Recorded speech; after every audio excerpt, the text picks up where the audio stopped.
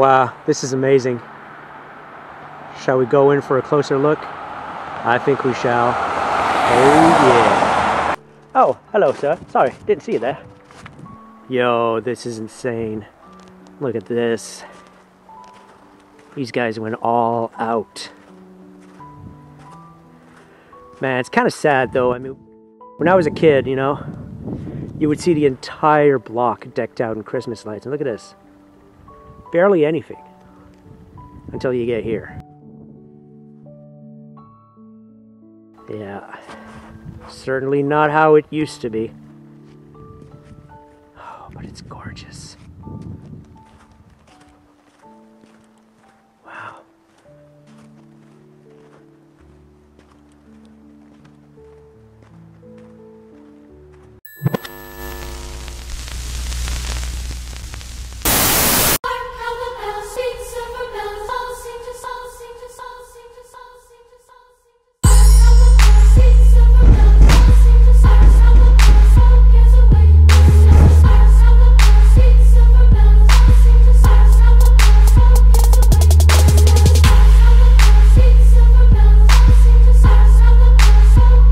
Welcome back to Freaky Guy Productions.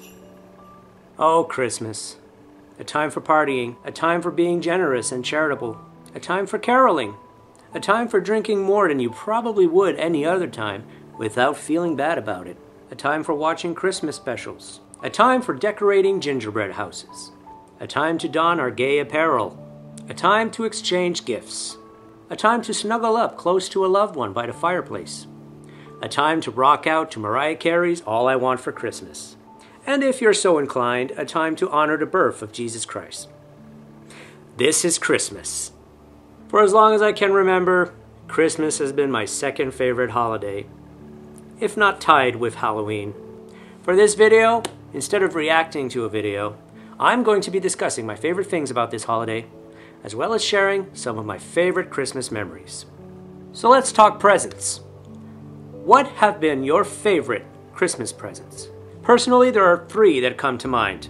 Unfortunately, I don't still have most of them, so I can't exactly show you them, but I can show you images through the power of the interwebs.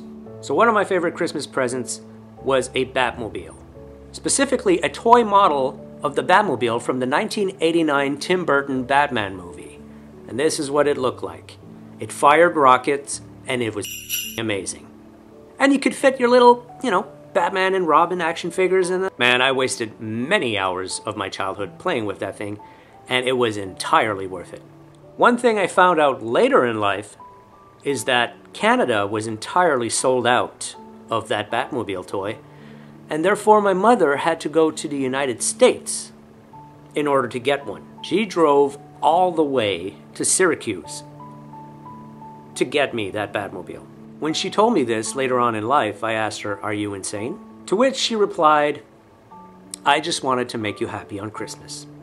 And isn't that what Christmas is all about? My second favorite toy was Castle Grayskull. As you can see right here, it was a massive castle to store your He-Man and the Masters of the Universe action figures. At the time that that toy came out, it was one of the hottest toys on the shelf. It was almost as popular, if not just as popular, as Tickle Me Elmo. So, once again, this was a hard item to find, but she managed to find it in time for Christmas. Now for the present I still have. I'm not sure how many of you have played this game before, but if you grew up in the 90s, odds are you did. And that game is Candyland. I have a lot of fond memories of playing that game, and I remember the first time I played it was at a neighbor's house. Then I asked for it for Christmas, and I got it. So, as for some of my favorite things about Christmas, you know, I actually do like the Christmas music, especially where I work. It's actually a welcoming change to hear it, because the music we play all year round, well, let me put it this way. It's the music that my workplace can afford the license to. So yeah, not top-notch quality music at all. Not even close. I also enjoy the Christmas treats. Sugar cookies, gingerbread cookies, candy canes, a little pastry named Nun's Farts in English, but French Canadians know it as Pet de Sar. I also enjoy meat pies drowned in ketchup. There were a few Christmas parties in my childhood, quite a few Christmas parties actually, almost annually, and the Christmas parties always seemed more special in my childhood, for several reasons. There was a very festive atmosphere in the house. There was a visit from Santa Claus. Usually it was one of my uncles playing Santa Claus. I mean, like, he had a pot belly and he already had white hair, so I mean, he could really sell it. There was an annual tradition of opening one present at the party. Perhaps one of the main reasons I enjoyed the Christmas parties was because I knew it was the final act before opening the presents on Christmas Day. Come to think of it, I do remember as a kid thinking, man, when is this party going to end and I'm going to go to bed? Like any other kid, I wanted Christmas now, not later. Decorating a Christmas tree. I have a lot of fond memories of decorating the Christmas tree with my sister and father. Building and decorating a gingerbread house. That was both frustrating and fun. But the most fun came from eating it afterwards. And yeah, I pretty much always ate it right after building it. Now, I don't really have an elaborate story to tell about my favorite Christmas memory. I never had a brother who went off to war and then came back just in time to celebrate Christmas with everyone. But I would have to say that some of my favorite memories involve my father on Christmas. I remember him sitting next to the Christmas tree and passing the presents to everyone. I remember when he used to play Santa Claus at the Christmas party. I would always recognize him. But I would tell myself, this is Santa Claus, even though deep inside I knew that it was my dad. I suppose as a child you always want to believe that Santa is real. Unfortunately, my father is no longer with us, but I'm sure he would want me to have a Merry Christmas regardless.